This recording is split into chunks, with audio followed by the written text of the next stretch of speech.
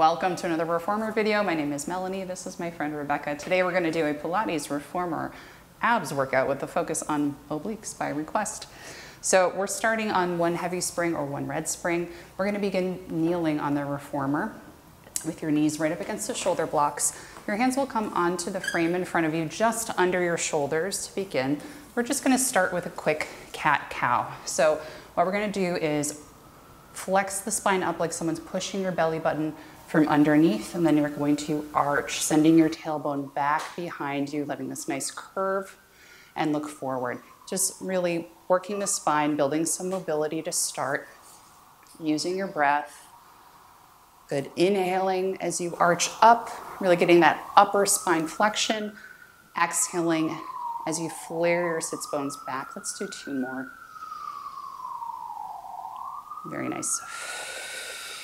Feel like you're blowing up a balloon as you exhale here. Sorry about the sirens. You're getting a slice of New York studio here. So bring your spine back to neutral.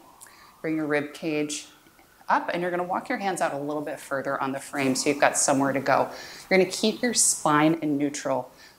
Take a big breath in, exhale, engage your abdominals as you pull the carriage forward using your upper body and your core, and bring it right back. So what you see Rebecca is not doing is she's not scooting the knees forward under her.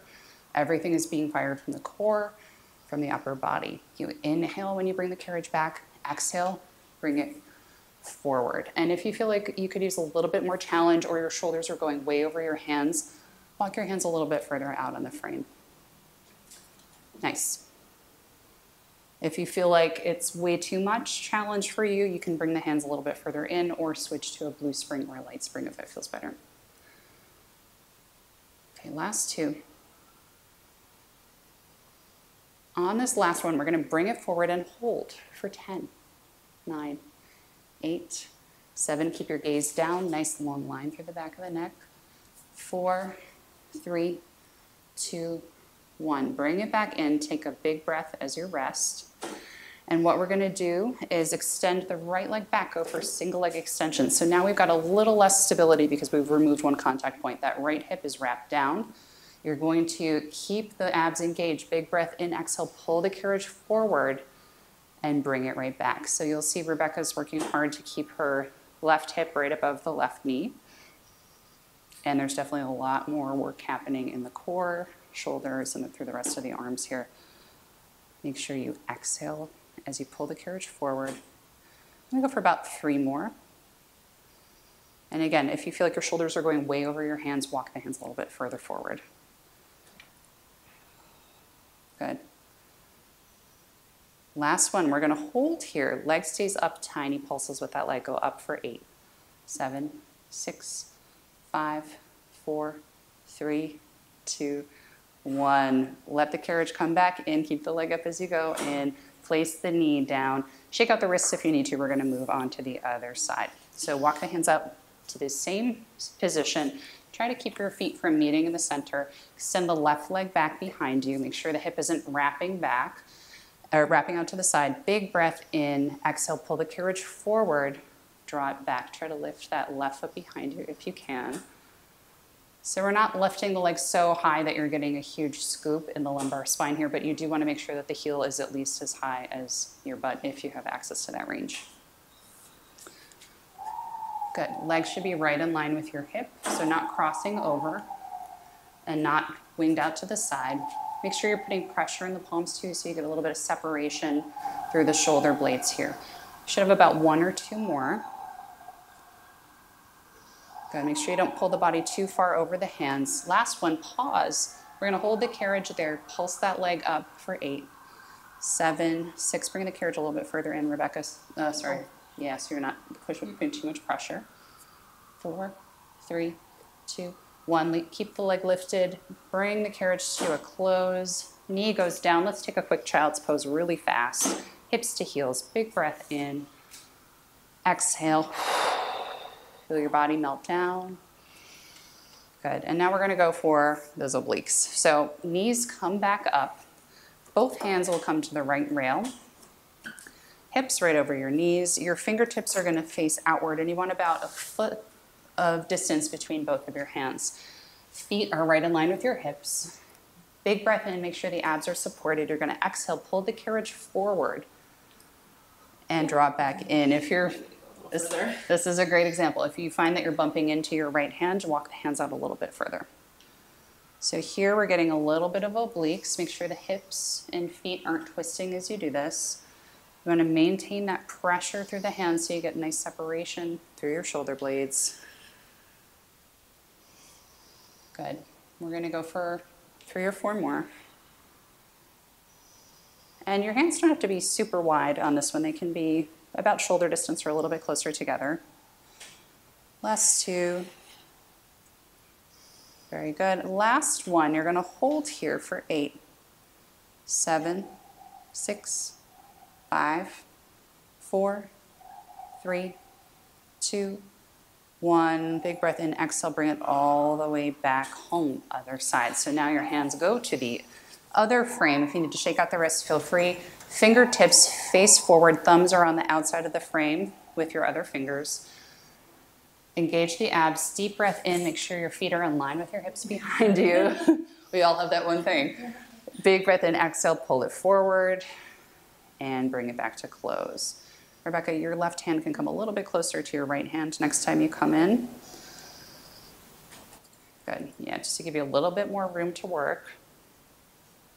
And you'll see that Rebecca's hips are about over her heels. You could even shift your hips back a little tiny bit, Rebecca. Yeah. So you're not pulsing the carriage forward with your knees. You're, again, using the obliques, using your arms and the rest of your upper body to fire this movement. Let's go for about 3 more. Last 2, nice use of breath. And again, as we did on the last side, on the last one, hold. We've got 8, 7, 6, 5, 4, 3, straight elbows, and 1. Bring it on home, quick child's pose once you close the carriage, hips to heels, hands on the frame in front of you. Big breath in, feel your ribcage expand out in 3D. Exhale, blow up your balloon, abs engage, roll up to sitting. We're now gonna move on to the next movement. All right, so next we're gonna do some kneeling work on the floor. Rebecca, if you would, please flip to 1 blue spring or 1 light spring. We're actually going to kneel on the floor. So if you have a reformer that has legs, you're gonna wanna get a box to put it on the floor right next to the machine in line with the mat. If yours is down close to the floor like this one, you're all good. Maybe just grab a rolled up towel or a mat to go under your knees. So what we're gonna do is Rebecca's gonna come onto the floor. We're going to kneel onto the floor, roll out your towel or whatever you have, and you want to be aligned such that your knees are far enough back that when you put your left hand on the shoulder block next to you, the hand will be resting right by your shoulder. So we're going to take a big breath in, exhale, press the carriage forward through the shoulder block. Inhale, elbow stays bent down as you bring the carriage right back in. Every time you exhale is when we press away. Good. Think about slow control on the way out. Slow control on the way in. And if this resistance is feeling very doable, of course you can take it up to a red or add more reps if you want to. Really focus on that elbow going tight to the rib cage rather than out to the side. Yeah, and if you need to reposition, of course, do what you gotta do. Good, let's take 3 more. Positioning looks good. Rebecca's doing a great job of keeping a nice long line in the back of the neck, not craning up. Good, and let's take our last one here. Good, now we're gonna make it more interesting. So just as we did in the straight arm pulls, Rebecca, if you would lift up your right leg behind you, and we're gonna focus on keeping the hips nice and square, so she's not rotating the hip out to the side. Lift the foot a little bit more. You're gonna keep that leg lifted, engage the abs, big breath in, exhale, press the arm forward, move the carriage, elbow comes tight in toward the rib cage, there you go. Let's go for 7 more, 8 in total. Nice use of breath. So again, exhale as you press away, abs engage. Inhale as you bring the carriage in. This is 5,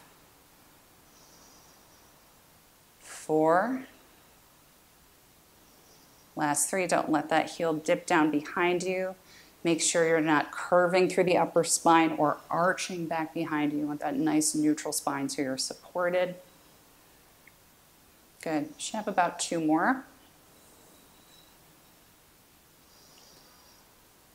And 1. Good. Hold it there. Now what we're going to do is as we bring the carriage in, we're going to draw the knee in toward the body. We're going to flex the spine up, curving in this kind of cat curve position. Exhale, you can arch the back a little bit. Yes, as you press out. Flex the spine as you come in, knee and elbow come toward the body. Exhale, unfurl everything.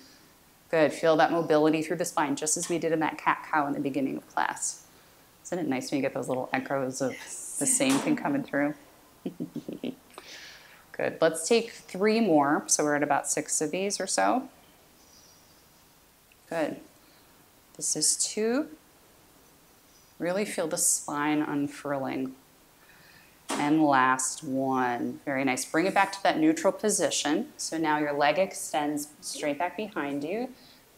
Back is in a neutral spine. We're going to extend the arm out. Now we're just going to pulse that leg up a few inches and down. Let's go for 8, 7, 6, 5, 4, 3. You're almost there. 2 and 1. Lift the leg up. Big breath in. Exhale. Draw everything back home. So nice. We're going to go on to the other side. So take your mat with you or move your box to the other side. So you're going to come to kneeling on the opposite side of your reformer. And straps can go out of the way. Again, your hand should be just about right aligned with that right shoulder here. Elbows should come right into the rib cage facing downward. Yep, and you will be probably pretty close to the edge of the machine. Bring this in a little bit more. Pressing through that left palm so your shoulder blades are not sticking together. Big breath in, exhale, right arm presses forward and comes back in. Elbow almost skims the side of the body. Really good. Good. So we're taking about 8 of these in total. This will be 6. And think about the press happening through kind of this squishy bottom part of your palm rather than gripping through the fingers. That may also help you engage all these muscles of your upper back here. Good. Make sure your toes are as wide as your knees, not drifting towards each other. Good. 3 more. Elbow stays tight to the body. And just as Rebecca is, get your nice long line through the back of the neck. Let's go for 2 more.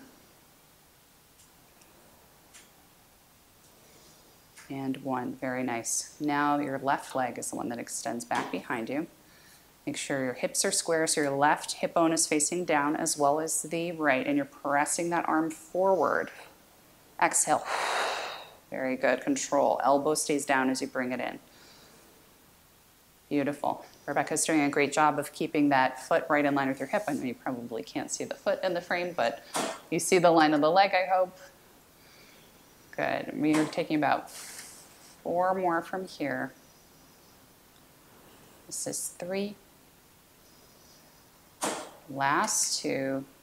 Elbow stays down. And last 1, hold it out. Now we're going to go for the arch and curl. So arm stays extended. Now knee and elbow meet each other as the body flexes. And we press out, take a little baby arch. Eyes go up. Very nice. And take about 6 of these. Exhale as you arch up, chest lifts. Elbow stays in toward the rib cage. Yes. Good. Big breath in as you arch. And exhale as you arch the body up. Good. 2 more.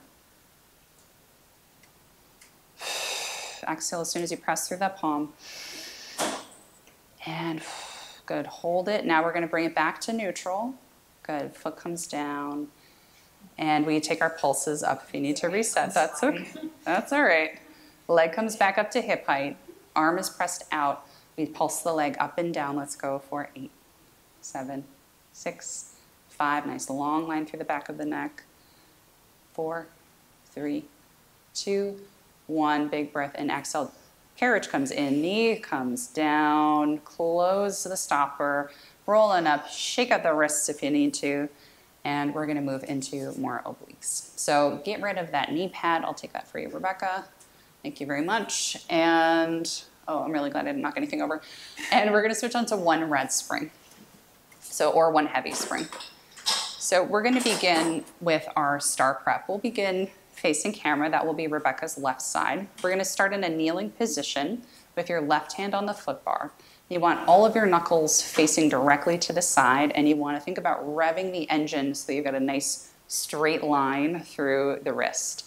You're going to make sure your legs are together, so your knees are together, and what you're going to do is rock to the side a little bit so your hips are in a nice straight line, but you're diagonal. So it may feel like your right knee is coming up off the mat a little bit. Your hand can be on the hip. And what we're going to do is start there, rev the engine a little bit, Rebecca, and you're going to just let the carriage drift out, away from the stopper, and back in. Good. Thinking about that head going on an upward diagonal each time you come in. Good. Slowly, carefully closing the stopper so you take care not to bang it. Nice. We're going to go for about 5 more.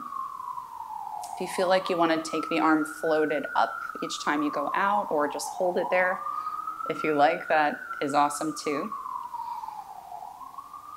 Take our last 2, but those are options, not commands.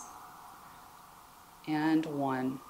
Good. Pressing through that palm. Bring it all the way back in. Now we're going to spice it up a little bit. So close the carriage all the way. You're going to extend your right leg over the shoulder rest so the leg is straight. We're going to begin playing with drifting that leg up and down. So you're still in that same prep position. The leg lifts up each time you press away. And this can go as high as you feel comfortable with and stable with. It does not have to be a super wide range of motion. And if this also feels very doable, congratulations. You can keep the leg lifted up the whole time if you like, but if that does not feel good to you or doesn't feel stable, build up to it or work in the area that feels appropriately challenging. Good. Keep your eyes on those knuckles staying revved forward. Let's take 2 more. Good. And push through that left palm so the ear stays away from your shoulder. Push away and hold for 8, 7, 6, 5, 4, 3, 2, 1. Everything comes back to home, and we're going to go for the other side. Close the stopper all the way, and we're going to start with the knees together for this next one. So right hand is on the foot bar, right in line with your shoulder. Knees will be together. You're going to push into that right hand and make sure you shift your weight over so you're in this diagonal position. Hand will be on the hip. So we're just going to begin sending the carriage away and bringing it back. Think about the little center of your elbow facing more forward rather than up to the ceiling to ensure that you're not hyperextending your elbow here. Good, really nice, very strong, Rebecca. And you can begin floating the arm up if you like. Very good control. Let's take another 3 or 4.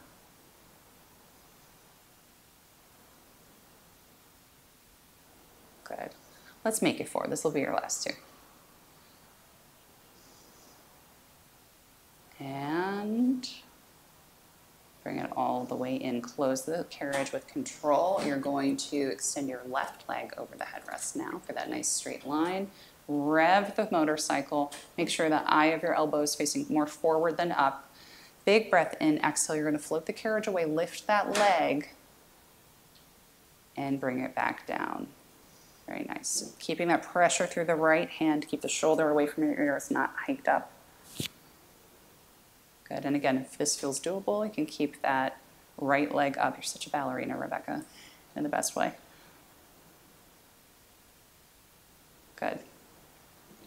Let's go for 4. And again, if this range of motion on the extension out of the carriage is too much, you can make this very small. As long as you're getting a challenge through the side of the body, it's all good. Good. Last one.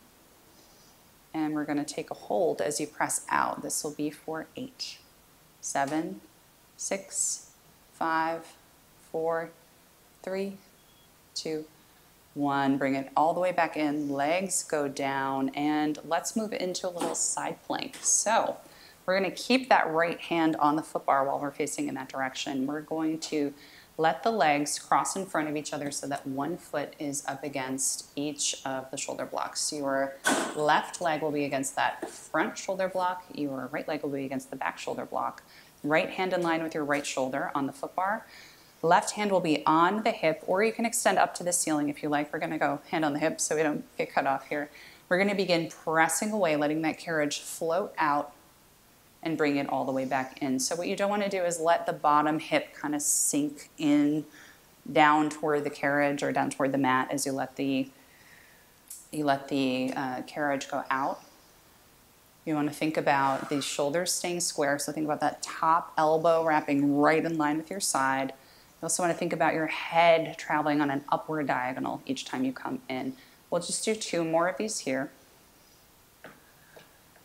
But on the last one, you know I always have a little something spicy for you. We're going to press out and just take tiny pulses up with the hips. Let's go for 8, 7, 6, 5, 4, you're almost there, 3, 2, 1. Big breath in, bring it to neutral. All the way home. Let's transition right into the other side. Left hand on the foot bar. Let's rotate to face the opposite direction. For this next side, right foot will be on the front shoulder block. Left foot will be on the back shoulder block. Left hand in line with your left shoulder, and we're going to keep the top hand on the top hip. Push into that left hand so you don't have your shoulders by your ears. We're going to press the carriage in and out. So remember, each time you go out, you're going to think about your head going in an upward diagonal. Yeah. Good. And think about revving the motorcycle so you're not putting too much pressure on your wrist. I know it sucks, but very helpful for your wrist health to not just be compressing that joint intensely. Good.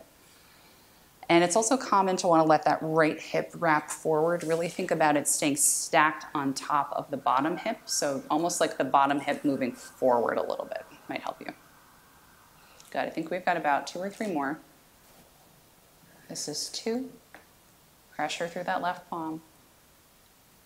And 1. Hold it out there. Now we're just going to take those tiny pulses up and down for 8, 7, 6, 5, 4, 3, 2, 1. Close the carriage, bring it all the way back. Knees can come down. Let's take just a child's pose over the foot bar. So knees as wide as you like. Arms extend out. Feel the back extend. Big breath in. Your head can relax wherever it feels comfortable. Exhale. You can nod your head yes. Shake your head no. And roll on up to sitting whenever you're ready. Cool, let's just do one more thing before we end. We're gonna stay on a red spring. If you want a little bit more fire, you could do a blue spring. This will be facing the foot bar. So your toes will be curled under right up against those shoulder blocks. Your hands will be on the foot bar as wide as your shoulders. Knuckles will be motorcycled forward. We're going to press up through the foot bar, lift the knees up, push the carriage out straight. Make sure you've got separation between your shoulder blades, and you're gonna send the carriage back away from the foot bar. Inhale, head goes on an upward diagonal as you bring the carriage right back in. I'm just going to go for a handful of these, plus or minus 3. Head goes up, very nice. Core really tight and engaged. Good. Let me see another 3. Keep your chin tucked back so you're almost getting like a double chin action, but your ears are nice and aligned, your neck is nice and aligned. I lied. We'll do 1 more. Bring it all the way in. Final hold for 8, 7, 6, 5, 4, 3, 2, 1. Bend the knees. Bring the carriage all the way in. Take your last little child's pose. Big breath in. Exhale, release. Last one. Deep breath in. Exhale, release. Good. Let's turn to face whichever direction makes sense. We're going to sit in a cross-legged position. Just do a little bit of side body and oblique stretch since we did a lot of that today. Legs can be crossed, forward, whatever makes sense. Arms will be long by your sides. We're going to take a deep breath in. Exhale, reach the left arm up and over. Palm flips to face the floor. Your opposite hand will be pressed into the floor or the headrest. Reach that body up, the arm up and over. Left hip is wrapping into the floor. Deep breath in, exhale. Reach up and over. Use your abs to lift you up. You're going to reach for the opposite side. Now, right arm goes up, over. Exhale, support yourself on the floor with that left hand. Right hand flips to face the floor. Your right hip is still making contact with the mat or the headrest, wherever you are. Right shoulder is down. Big breath in, exhale. Reach up and over. Feel that side stretch. Use your abs to lift you up. Little trap stretch to begin. We're going to roll the shoulders back. Sit up really tall. You're going to just face forward. Bring your right shoulder down to your right ear. Make sure both shoulders are even, not lifting up. If you want a little extra, you can gently place the weight of your hand on top of your head without pulling. And just feel the gravity of that. Intensify the stretch through your neck, through your upper traps here. Good, remove the hand, lift up to sitting. Big breath in, exhale, left ear down to left shoulder. Let your face really go slack, shoulders stay right where they are. If you want to place your left hand on top of your head without pulling, just letting the weight of the hand intensify that stretch down your neck through your upper traps. Feel free to do that. Remove the hand, return the head to a neutral position. Take a big breath in, exhale. Roll the shoulders back, grow another inch. Tuck your shoulder blades into your back pockets. One more time, big breath in. Exhale, roll the shoulders up and back. Tuck the shoulder blades into your back pocket. Shake out your hands and your wrists, and you are done. Thank you so much. Thank you, Rebecca. Thank you. Said I wasn't going to murder you today, and then I did. I apologize. Just a little. Light murdering. Thank you so much. Please like this video if you liked it. Please subscribe. We post every single week. And leave me a comment. Let me know what you thought and what you want to see next. Bye.